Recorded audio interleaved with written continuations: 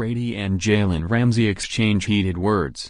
Jaguars defensive back Jalen Ramsey is already among the NFL's most notorious trash talkers. He just has a knack for getting into an opponent's head and backs his confidence up on the field. Ahead of Sunday's AFC Championship game, his target was Tom Brady.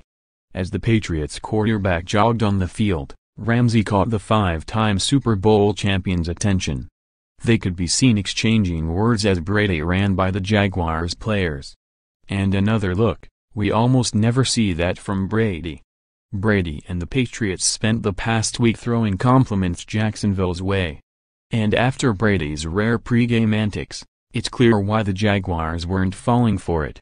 More, Robert Kraft admits Bill Belichick and Tom Brady need to get their egos checked. An NFL announces Patriots-Vikings Super Bowl matchup on Facebook. Danica Patrick explains how she and Aaron Rodgers got together. Vikings fans got together for epic skull chant at Mall of America. Police are preparing for Eagles game by spreading Crisco on light posts.